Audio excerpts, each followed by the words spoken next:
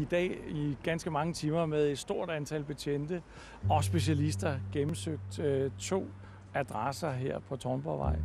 Årsagen var, at vi havde fået oplyst, at man kunne høre stemmer og lyde, som kunne indikere, at Emilie Meng skulle kunne være blevet gemt på den her adresse, eller de adresser. Jamen altså, politiet, der var 10 mand der ved den 5. ransagning der jo. Så der var politi alle vejen. Og så 2 de der kriminalbetjente, og der var folk alle steder. Jamen, de borede huller ude i garagen og i soklen ude i haven. Og jeg tror så galt, de gravede ude i haven også med en spade. Og ja, de fandt også ud af, at her der var så heller ikke nogen kælder under. Hej.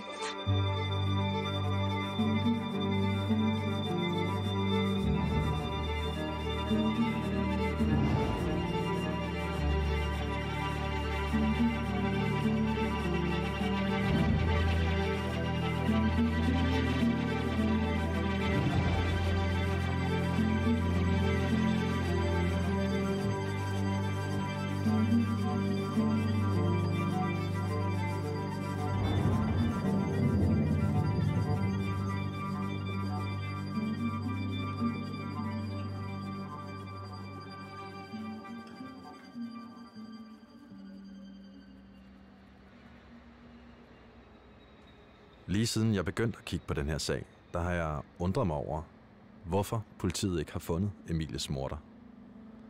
Er det bare ekstremt svært at finde en gerningsmand, eller har politiet bare ikke gjort deres arbejde ordentligt?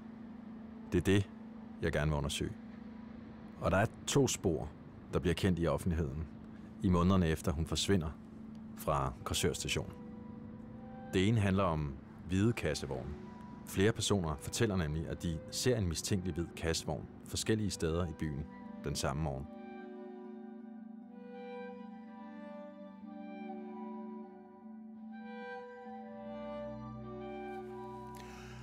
Politiet efterlyser nu en hvid kassevogn i sagen om den forsvundne Emilie Meng. Kassevognen er set i Korsør Løsgård om morgenen den 10. juli, samme dag som den 18-årige pige forsvandt. Og ifølge politiet er oplysningerne om kassevognen en del af baggrunden for, at de både i går og i dag talstærkt har gennemsøgt Korsør Løsgård.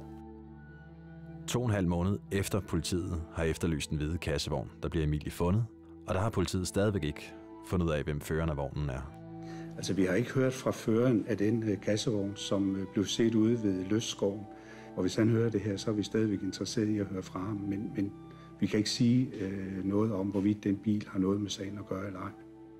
Er det rigtigt forstået, at det er dig, der gør politiet opmærksom på, at der er en kassevogn den morgen, hvor Emilie forsvinder omkring Korsør station? Jamen altså, på et tidspunkt, cirka en måned efter Emilie er forsvundet, så prøver vi rent faktisk at tage toget fra Slagelse til Korsør om natten på det samme tidspunkt, som Emilie og hendes venner var med. Og der ser vi på Korsør station, at der kommer et avisbud.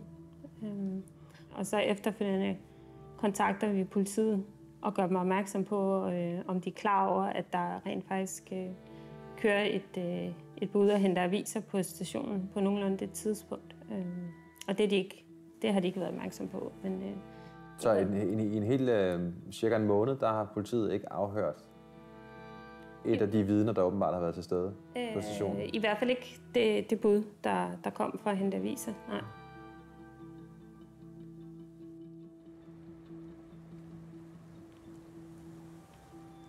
Det var dig, der leverede aviser den morgen, hun forsvandt, Emilie? Ja, det var det. Det var mig. Og det var lige derovre.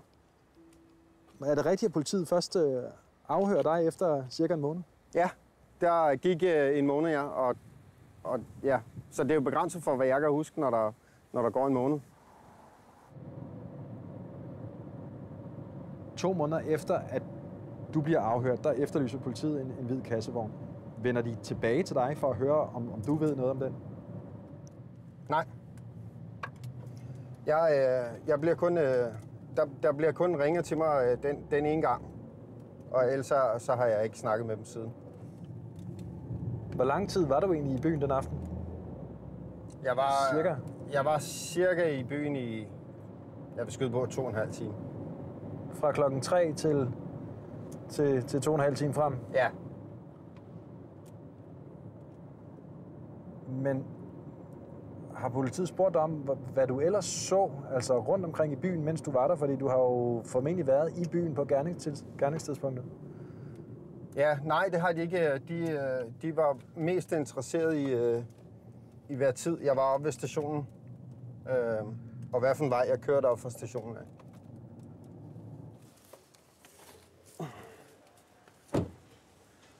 Hvad er det der, du har der? Det er ruten på, hvor jeg har kørt den morgen. Jeg kommer ind herop, op ved stationen, og så kører jeg ind mod byen herinde. Men det vil sige, at du har kørt her, lige der, hvor ham, Erling Jensen, han ser en kassevogn i høj fart. Ja, det har jeg højst sandsynligt, ja. Og du har været ikke så langt fra den anden kassevogn, der bliver set her omkring motorvejen. Ja. Og så har du også været nede ved Løsskoven. Ja. Omkring. Men altså spørger politiet dig, om det var dig, der kørte i en kassevogn derude i Løsskoven for eksempel, eller et af de andre steder? Nej, det har de ikke spurgt mig. De har kun spurgt mig omkring stationen, og hvilken vej jeg kørte fra stationen af. Hvordan foregik din afhøring? Jamen, det foregik ved, at de ringede til mig. Så det var over telefonen, og det tog måske maks kvarter 20 minutter. Var der noget, du undrede dig over der? Ja, altså jeg undrer mig over, at de koncentrerer sig mest om, at jeg har været oppe ved stationen. Og jeg undrer mig også over, at jeg ikke blev kontaktet igen, efter at de havde fundet hende. Eftersom at jeg bor maks et kvarter væk fra, hvor de fandt hende. Altså du bor tæt på, hvor hun blev fundet? Ja, jeg bor cirka et kvarters tid fra, hvor hun blev fundet. Og når jeg kører hjem fra arbejde, kører jeg forbi. Altså lige ved Borup, der ved Regnemark, hvor hun blev fundet? Ja. Og det interesserede de sig slet ikke for? Overhovedet ikke.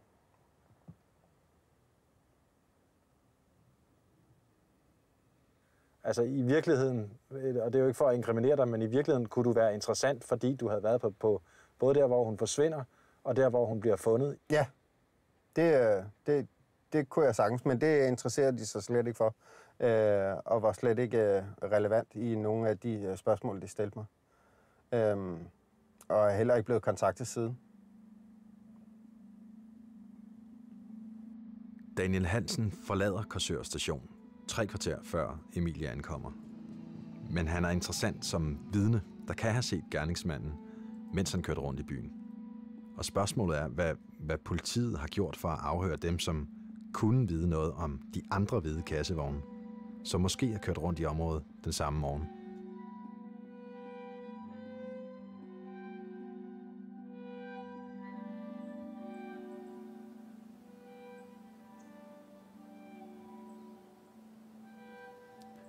Jamen, jeg har kendskab til en dømt seksualforbryder, meget slem seksualforbryder, der har kørt rundt i en kassevogn. Og han kørte rundt i både området omkring Korsør, men også området omkring Borup, hvor hun blev fundet. Så både i Korsør, ja, hvor hun forsvandt, og der, hvor hun blev fundet? Ja. Hvor tit var han i Korsør? Ugenligt. For primært om natten kørte DAO-pakker. Hvad går det ud på? Hvordan sexforbryder? Jamen, han var idømt forvaring på ubestemt tid for seksuelle overgreb mod børn. Men han var blevet løsladt af en eller anden årsag. Og hvordan kender du ham? Jeg har lært ham at kende gennem en fælles bekendt. Og hans motivation for vores venskab var at få fingre i min datter. Og det gjorde han? Det gjorde han. Ved du, om politiet har tjekket ham? Altså i forbindelse med Emilie-sagen? Ikke så vidt jeg ved. Og, altså, hvem har du fortalt det til? Politiet. Du har fortalt det til politiet? Jeg har også fortalt det til politiet. Og hvad sagde de så? Det var en anden sag. Altså, hvad mener du med en anden sag? Jeg snakkede jo med politiet i forbindelse med sagen omkring min datter. Men forklarede du dem så i samme? Ja. At han burde være interessant for Emilie-sagen også? Ja. Og hvad sagde de så? Det havde ikke noget med den betjent at gøre, men han ville give beskeden videre. Vi begynder jo at interessere os for de bude, der har været i området. Tager så ud og opsøger en af dem, som har haft bude, som har kørt rundt og leveret aviser. Ja. Og han hedder Jan Jørgensen. Okay. Og i sommeren 2017, der bliver en af Jan Jørgensens chauffører, som han også har ansat som havemand, anholdt i en helt anden sag. Okay. Og det viser sig at være en af de mest kendte pædofile, vi har i Danmark. Hold da. Og det ved Jan Jørgensen intet om. Jamen, han er så, at der står, at han har fået forvaring, men han er... Ja, altså, det er en gammel artikel, det der. Ja, men der er han på fri fod. Der er han på fri fod og arbejder og har levet et dobbeltliv, fordi han har på ingen måde fortalt Jan Jørgensen om, hvem han i virkeligheden er. Nej, okay. Chaufføren her, han har jo også kørt i en hvid kassevogn. Den aften... altså ham her? Ham her. Ham der? Ja. Altså, og der snakker vi tilbage i 16. 10. juli, og har han kørt for Jan Jørgensen? Den aften? Ja. Den aften. Okay. Politiet kontakter og afhører ikke Jan Jørgensen omkring ham her, selvom de vidste, at han stod i et register over seksualforbrydere. Men jeg går da stærkt ud fra, at man er i fuld gang med at få eller afkræftet, om han overhovedet kan navles til den 10. juli i Korsør. Altså. Det bør man da undersøge. Det er herinde. Det er derinde? Ja. Jeg kan holde her, tror jeg. Ja. Det hele startede med, at jeg manglede en havemand. Ja. Og så kom en kammerat og sagde, at han havde lige fundet havemanden. Og så, så startede han op. Ja, det er havemanden. Det er så havemanden, der har været ansat. Den mand her, han har altså siddet i forvaring 2 gange for pædofili og overgreb. Han har voldtaget et eller andet antal børn. Men du har også selv børn, eller hvad? Ja, det har jeg. Altså, og der var ikke noget... Jamen, han har kørt mine drenge til amerikansk fodbold. Han har hentet min datters veninder på Lolland. Okay. Min datter er blevet hentet af ham også. Hun er på daværende tidspunkt, min datter, de der 12-13 år, ikke også? Og har været hentet af ham ude på skolen. Men frabød sig det meget hurtigt, fordi hun har aldrig brudt sig om ham. Det er jo nærmest et monster. Altså, ja, det er et monster. Det er et monster, så tæt på monster, som man kan komme, ikke også? Ja, ja. Finder jeg først ud af, efter han er holdt op hos mig. Og så, kontakter jeg politiet og siger, prøv at høre her. Den her mand, han har jo været fast inventar hjemme hos mig. Han har altså også ligget og kørt rundt i de der hvide kassebiler, og havde jo en af de der hvide kassebiler den dag Emilie Meng, hun forsvandt. Der kører han også en hvid kassevogn? Ja, ham der? Ja, det gør han, ja. Om aftenen og om natten, ikke? I de der hvide kassebiler der. Og det forklarer han så ham betjenten og sådan noget, og får så at vide af ham der betjenten, at men han er ikke interessant i den her sag her, fordi at Emilie, hun er jo for gammel. Det skulle jeg slet ikke bekymre mig om og sådan noget, og så var vores samtale færdig. Det er jo simpelthen... Hold da kæft, man. Det er værre en gør gokke, det her. Altså. Det kører planerne. Fredag, lørdag og søndag. Ja. Der kører han så her, BK, Bladkompagniet, og så til Slagelse. Ja. Og så er han i Slagelse her også, der er nede på Sjællandske Avistryk. Ja. Og hente noget dernede. Ja. Men det her, det er uge 27 2016, står der. Altså der, hvor den søndag morgen, hvor Emilie så forsvinder, ikke? Den morgen Emilie forsvinder, der er den pædofile chauffør ikke på arbejde i selve Korsør, men slutter sin rute klokken 12:30 i Slagelse, cirka 20 km fra Korsør. Og han beholder så kassevognen efter arbejde, men hvor han kører hen, det ved vi ikke. Da politiet så efterlyser en hvid kassevogn, så sender Jan Jørgensen alle vagtplanerne for sine chauffører ind til politiet. Men ifølge Jan Jørgensen spørger politiet ikke ind til den pædofile chauffør. På et tidspunkt er politiet endda ude på Jan Jørgensens gård for at tale med ham om en anden chauffør, men heller ikke der bliver han spurgt om den pædofile.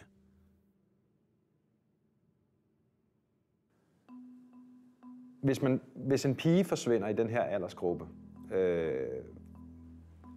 hvilke profiler kigger man på af mulige gerningsmænd, når man har sådan en sag? De fleste drab i Danmark er nærdrab, det vil sige, at der er altså en forbindelse mellem offer og gerningsmand. Den anden del, altså fjerndrab, der kigger man typisk på kendte sædelighedsforbrydere. Hvem har ellers gjort sådan noget i området, eller måske i hele landet? Har vi nogen tidligere sager, har vi nogle personer i området, som har lavet noget tilsvarende, som kunne ligne det her? Hvis man afdækker, at de generelt eller tidligere eller på andre tidspunkter er kommet på den station, så vil det jo særskilt gøre, at de bliver relevante at kigge på. Og hvis de mulige gerningsmænd her så også har været på der, hvor livet bliver fundet senere hen? Hvis man oven i købet kan lave en forbindelse med, at en mulig gerningsmand har været både på togstationen og på findestedet for livet, så er det jo klart, at man står over for en helt særlig interessant problemstilling. Og det vil jo ofte være, at man afhører i deres familie, omgangskreds, arbejdsplads, hvis de arbejder. Så man ikke bare er afhængig af at spørge manden selv, men man kan skaffe en masse andre oplysninger igennem. Om det er gerningsmand eller tilfældigheder, det ved man jo ikke. Men det er klart, at den skal følges helt til dørs. Hvordan var han over for dine børn? Meget kærlig, omsorgsfuld, hyggeonkel. Hyggede om hende og havde hende med til banko og alle mulige forskellige ting. Og i alt overnatter hun dernede 4 gange i den periode i foråret 2017. Hun begynder efterfølgende at sige, at hvis hun har svært ved at sove om aftenen, så skal hun have noget. Fordi så sover hun meget bedre, fordi det plejede hun at få hjemme hos ham. Og så faldt hun i søvn meget hurtigt, uden problemer. Og det sætter nogle ting i gang i hovedet på mig, og jeg får googlet mig frem til, hvem han i virkeligheden er. Og der står, at han tidligere har bedøvet børn og misbrugt dem, så de ikke selv kan huske noget om det. Og det løber meget hurtigt igennem hovedet på mig. Jamen, kan det her være mit barn? Kan det her være sket for mit barn også? Så jeg ringede til politiet og fandt ud af, hvordan jeg var ledes, og hvordan skal jeg forholde mig til det her. Og skal på Rigshospitalet med min datter, og hun får taget nogle hårprøver. Og i december måned får jeg så svar på, at der har været det her morfin og kodein i håret på min datter, og at det er blevet brugt til at bedøve hende i mængder, så hun har været bevidstløs. Så hvad der er sket i løbet af natten, det kan hun ikke huske noget om. Men der er det der, at mistanken er, at han har puttet noget... Altså, det er blevet bevist, at han har bedøvet hende, men hvad han ellers har gjort, det ved vi ikke noget om. Hvor langt han er nået med min datter, det ved kun han. Hende pigen, den pædofile, passede. Hun boede ude bag ved bordet. Og når han kørte frem og tilbage derude, så kørte han på døgnet ned ved Regnmarks Park, og så kastede bold med hunden. Så han er gået der? Ja. Og han har også leveret aviser, derfor står en aviskasse faktisk skråt over for søen, hvor Emilie bliver fundet. Ved politiet det? Ja. At han også skal knyttes til findestedet? Ja. Siger du det til... Ja, det siger jeg til betjenten. Men man gør ikke noget, fordi man mener, hun er for gammel i forhold til, hvad han kunne være interesseret i.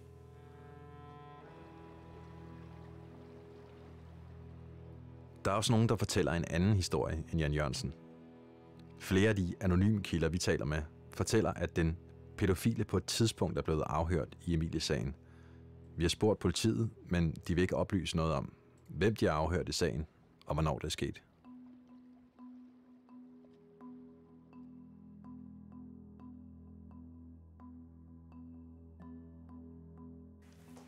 Du kontaktede justitsministeren i sommeren 2018. Hvorfor gjorde du det? Ja, man kan sige, på det tidspunkt, der har jeg jo været beskikket bistandsadvokat for familien i lidt over et halvt år. Og i det halve år, der har jeg jo selv gjort mig mine erfaringer i forhold til at kommunikere med politiet omkring sagen.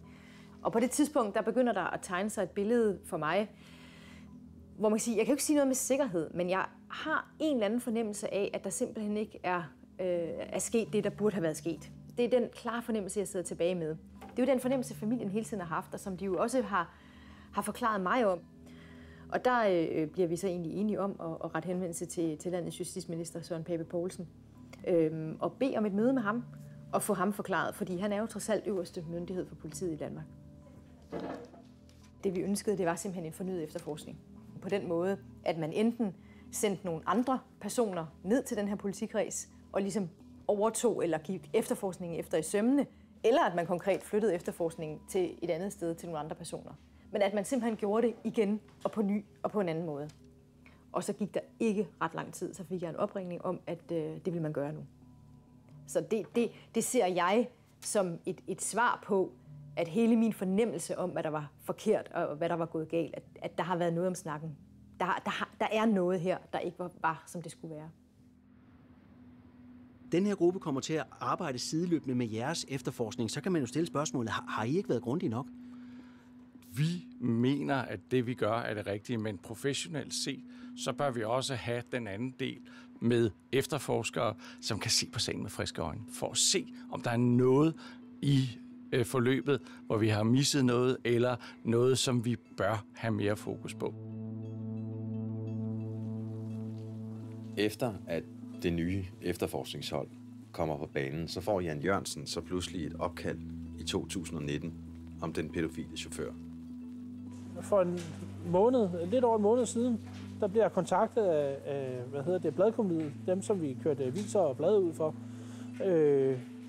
Dem har politiet nemlig haft kontaktet, fordi nu vil de egentlig gerne have de der vagtskemaer, som vi faktisk har allerede afleveret til dem for over et år siden. Fordi at nu er havemanden blevet interessant alligevel. Og det er så det, jeg forklarer dem, jamen, han er jo død. Så han bliver nok svær at afhøre. Han døde jo halvt år efter, at de satte ham i forvaring af kræft. Men alt, hvad der hed vagtskema og sådan noget, havde vi allerede indsendt. Det havde vi jo gjort for over et år siden. Men hvad først så lang tid efter her, så lige pludselig finder man ud af, at nu er det måske interessant alligevel, og nu er manden død. Hvad med den bil, han har kørt rundt i? Har politiet ikke spurgt til den, eller noget? Overhovedet ikke. Overhovedet ikke. Men bilen er her? Ja, det kom jeg lige i tanke om, mens vi har stået og snakket her. Bilen er faktisk totalt skadet. Den døde for et halvt år siden. Så den findes faktisk ikke mere. Hvor er den til skrot, eller? Den er til skrot, ja. Den havnede op hos Ford heroppe. Den væltede. Vi havde en chauffør, der væltede med den. Så den findes faktisk ikke mere, bilen. Altså man kan sige, hvis det har noget på sig, så viser det jo med al tydelighed, hvad problemet er i at vente for længe med efterforskning. At det her, det viser sig jo, at hvis man havde gjort noget her, så kunne man man kunne anholde ham, man kunne have afhørt ham, man kunne have fundet ud af alt muligt, og man kunne jo have kigget i den bil. Der er jo ingen, der ved, om der er noget i det, eller om der kan være noget i det, eller noget som helst, men jeg synes, at det er bekymrende, når politiet interesserer sig for det. Altså, at de har interesseret sig for det, men ikke rigtig gjort noget ved det, og så interesserer de sig lige pludselig igen for det. Og det må jo være tidsmæssigt der, hvor de har fået flere ressourcer. Og så viser sig, at det hele er for sent. Det er da stærkt bekymrende.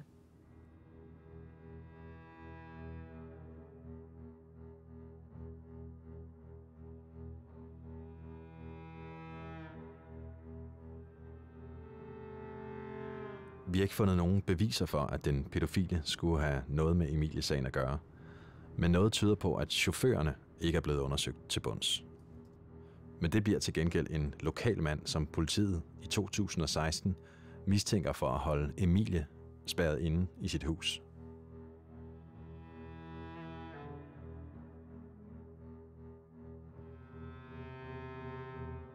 Vi har boret igennem fundamentet, vi har boret igennem gulvet, vi har været inde med kameraer, vi har været inde med lytteudstyr. Vi har sågar været i kloakken for at se efter, om der var en adgangsvej der. Lige præcis den der bolig har jo været i søgelyset tidligere. Hvorfor er det netop, den bolig har været så interessant? Det er på baggrund af nogle borgere, som har henvendt sig til politiet. De mener at have hørt mistænkelige lyde, endda stemmer inden fra huset, som de mente kunne tilhøre Emilie Meng. Længe inden sagen bliver kendt i offentligheden, har en kvinde på Tårnborgvej sat lytteudstyr ind i muren til naboen for at aflytte ham. Og naboen, han hedder Finn Petersen.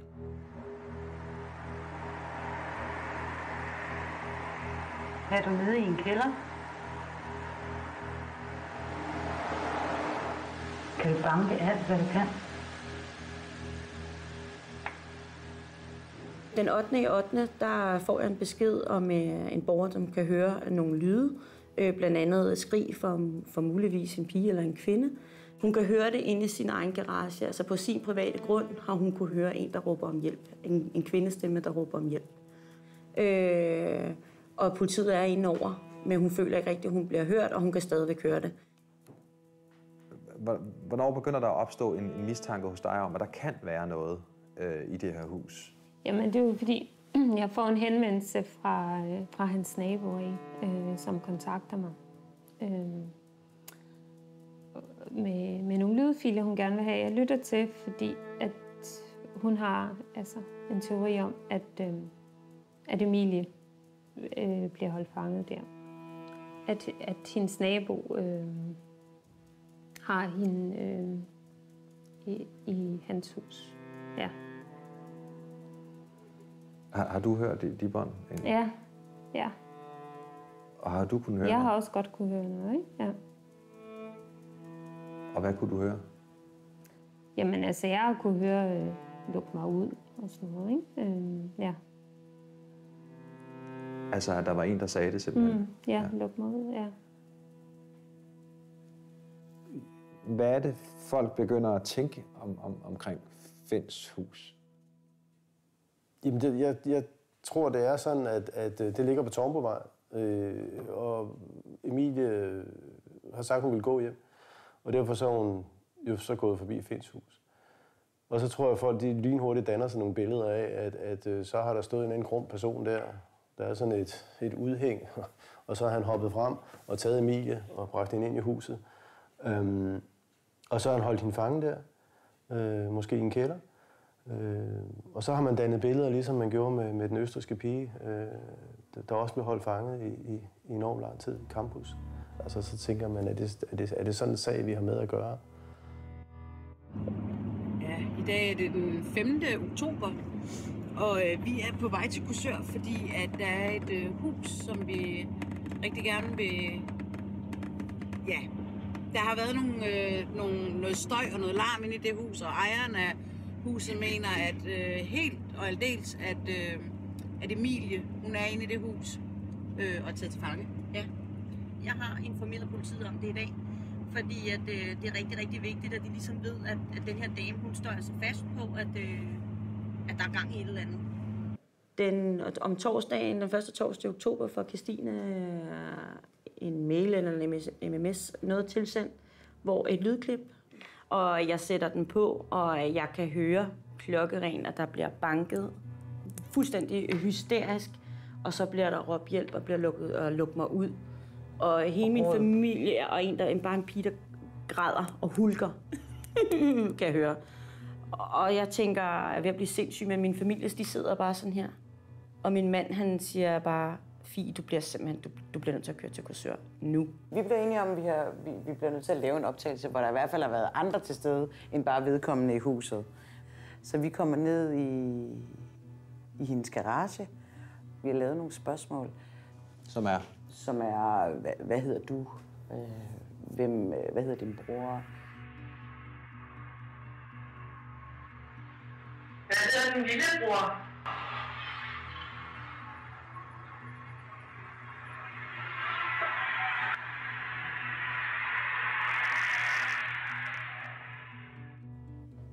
Der bliver spurgt, hvad hedder din lillebror? Og svaret er lillebrorens navn. Og så bliver der ringet til politiet? Så bliver der ringet til politiet. Du får så samlet alle sammen på Korsør brandstation, og vi får lov at låne et lokale dernede. Og vi kommer derned, og de har ikke hørt filen. Og vi afspiller så filen, og de hører det samme, som vi hører. Hvad hedder den lillebror? Jeg er gået så op i landet der. Den lillebror.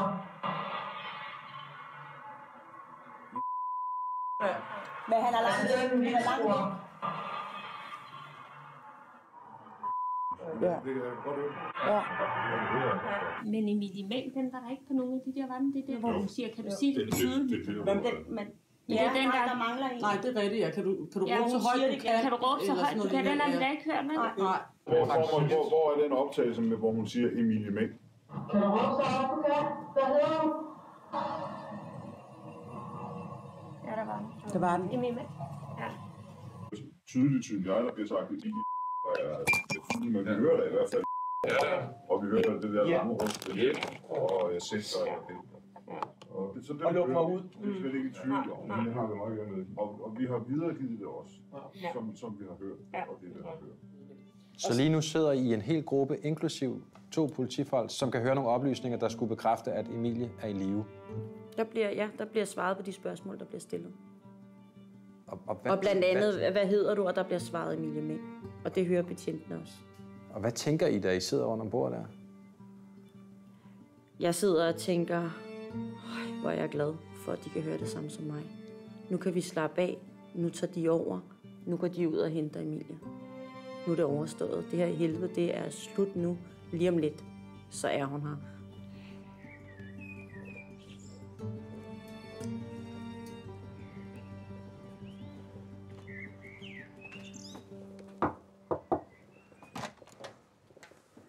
Hej, Finn. Velkommen til. Tak skal du have. Er det noget med, at du ikke vil filmes i ansigtet, eller hvad? Ja, jeg vil ikke sættes i forbindelse med Emilie Meng-sagen, når jeg overhovedet ikke har noget med det at gøre. Den allerførste gang, jeg tror det var klokken 10 om aftenen eller sådan lignende, der kom et par betjente og bankede på. Vi ville godt lige have lov til at kigge, fordi de havde fået en anmeldelse om et eller andet. De snakkede måske nok noget om, at de ledte efter en person eller sådan lignende. Og så går de jo rundt og kigger alle vejen. Og var de ude i garagen også? Ja, det var Som ligger hvor? Ja, men garagen den ligger herude bag ved den dør her. Men sig mig lige en gang, Finn, den aflytning, der foregik, hvor er de foregået hen? Altså... Jamen, de er jo foregået inden fra naboens garage jo.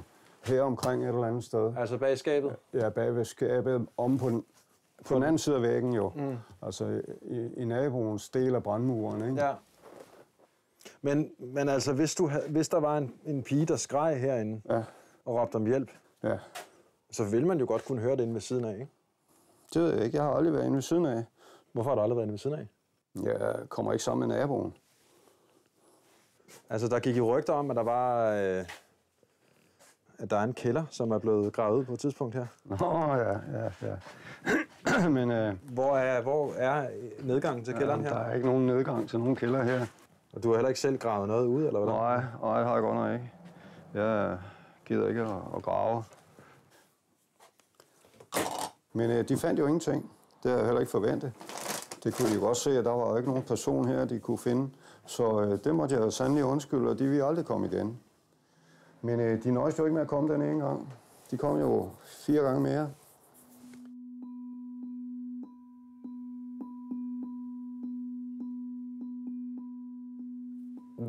Hvis man er interesseret i at finde ud af, om der kommer mærkelige lyde inden fra et hus, hvad gør man så? Hvis man skal som politi have afdækket, om der er lyde fra et hus, så, det har jeg selv prøvet det faktisk nogle gange, så får man jo rettens kendelse til at opstille det udstyr, der er nødvendigt for at afdække det.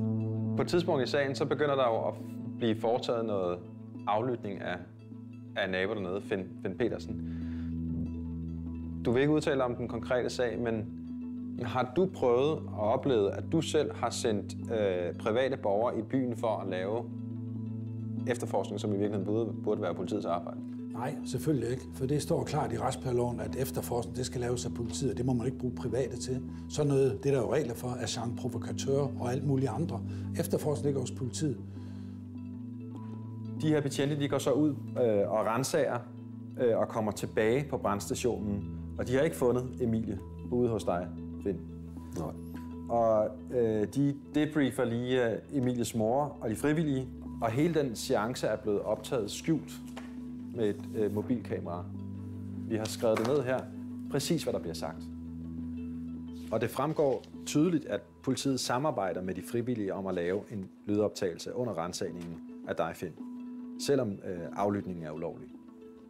Så det ville være fint, hvis I har gennemlyttet de der optagelser igennem nu her, inden Søren han ringer. Det bliver jo formentlig om et par timer, han ringer nu. Så får I gennemlyttet med. Lytte efter, om der er nogle flere ting. For hvis hun siger, at hun kan høre noget, mens vi er derinde. Lytte efter de bankelyde. Jeg laver en rytmisk på den væg, at det burde man kunne høre på de optagelser også. Det må vi prøve at lytte ordentligt efter også. Betjenten står altså inde hos Finn på det tidspunkt, banker, og så er det så meningen, at de frivillige på den anden side, inde hos naboen, skal lægge mærke til, at der er nogle bankelyde, for at se, om man kan høre det. Det vil sige, at man optager samtidig med, at betjentene renser inde hos mig. Man koordinerer det. Jeg tænker lidt at hente de der klip, som du siger, og så bare lige få tjekket dem igennem, og så få sendt det samlet til Søren. Ja. Punktum. Man gør det lidt diskret med de der. Og her overlader man, at det er jo det, der er det fuldstændig uacceptable i det her. Der er der nogen, der repræsenterer politiet, som direkte beder nogle privatpersoner om at fortsætte en efterforskning, der er ulovligt. Det er decideret ulovlig efterforskning. Og specielt hvis politiet opfordrer til det, så går det da fuldstændig bananas. Men man skal også sige omkring med optagelser og så videre. Jeg er altså ude, det er ude i gråzoner i forhold til at lave private optagelser på. Om den er clear med Søren, ikke? Du har fortalt ham. Søren kan ikke give tilladelse til det. Søren kan ikke give tilladelse. Altså, det må jeg jo tage som udtryk for, at jamen, det her det er ulovligt, så det kan politiet slet ikke give tilladelse til. Og det vil sige, at betjent 1 er fuldstændig på det rene med, at det her det er ikke på den lovlige side af, hvad man kan foretage sig.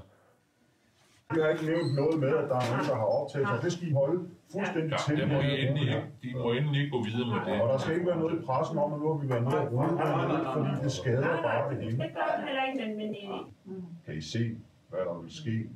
Det er øjeblik ekstrabladet eller nogen af de. I skal simpelthen holde jer stilrent i forhold til det. Og det skal holdes i en meget snævert blok.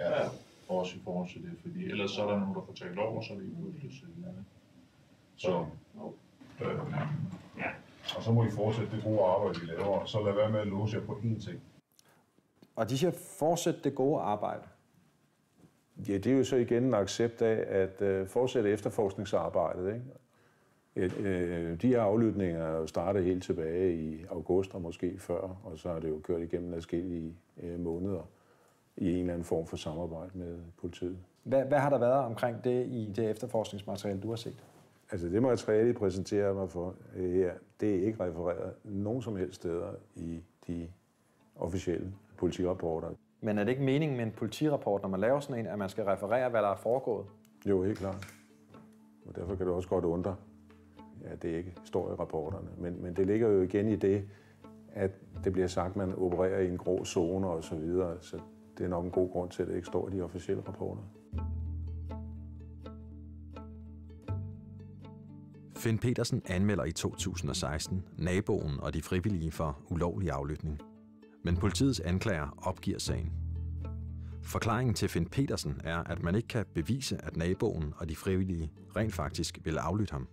Selvom betjentene talte hele aflytningen igennem med de frivillige på brandstationen. Politiet og anklageren bliver dog senere bedt af statsadvokaten om at genoptage sagen, og denne gang bliver naboen dømt for ulovlig aflytning. Men hun får ingen bøde eller fængselsstraf, for retten slår fast, at politiet kendte til hele aflytningen og ikke stoppede hende. Anmeldelsen mod de frivillige er politiet så langsomme om at efterforske, at sagen bliver forældet.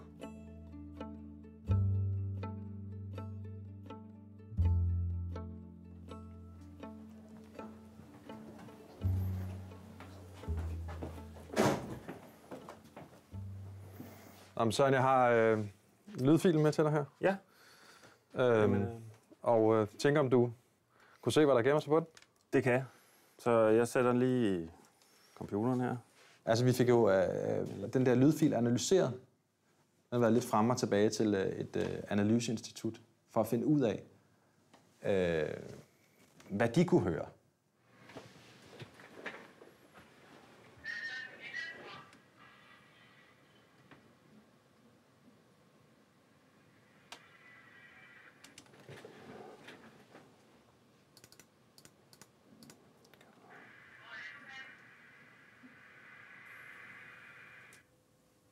Kan du høre, er der nogen tegn på Emilie på de der optagelser? Jeg kan ikke høre noget. Jeg kan ikke finde hendes stemme nogen steder i den optagelse. Intet? Nej, det kan jeg ikke. Jeg har ikke kunne høre Emilie på noget af det. Altså, der er ingen spor på lydmaterialet her af Emilie overhovedet? Nej, det er ikke det, jeg kan finde. Når jeg prøver at kigge det igennem, lytte det igennem, analysere, trække støj ud, prøve at fremhæve frekvensområder, hvor tale skulle forekomme i, prøve at kigge på tidssignaler, prøve at kigge på frekvensspektre, prøve at kigge på, hvor der kan minde noget, bare en lille tråd. Jeg kan ikke finde noget. Lydeksperten siger, at han har ikke kunnet høre noget på optagelsen, stemmer eller noget. Det er jo så skræmmende, at vi er så mange, der kan høre nøjagtigt det samme, uden at have snakket om det. Det synes jeg. Ja. Men hvordan kan det så være, at de kan gå og høre noget? Altså, hvad kan forklaringen være på det? Jamen, forklaringen kan være, at der ikke er brugt specielt godt optageudstyr. Så i optageudstyret, der er der forskellige signalbehandlinger, der har kørt. Og i den proces, der kan der opstå, man kan høre, der er sådan nogle forskellige boblelyde. Så udstyret giver nogle lydeffekter, og dem hører jeg også her, som kan tolkes som, at det er tale. Hvis nu politiet havde lavet de her optagelser i stedet for private, altså vil man så stå i den situation, tror du? Nej, det ville man ikke. Hvis man havde optaget det med ordentligt udstyr, politiet eller andre, der har ordentligt udstyr, så ville man have haft meget stor sikkerhed for, at det der er, det findes i optagelsen, og hvis der ikke er noget, så kan man slet ikke høre noget. Hvis ikke de har brugt så meget tid på mig, jamen så kunne de have brugt tiden på at finde den rigtige gerningsmand. Og det er et tydeligt tegn på, at man er fuldstændig uprofessionel i sit politiarbejde, når man laver sådan noget kludder som det her. Desværre er det ikke sidste gang, at politiet begår fejl.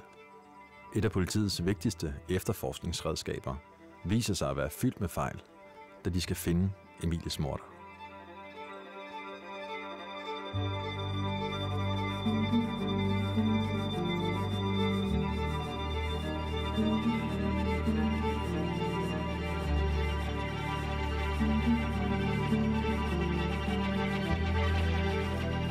Thank you.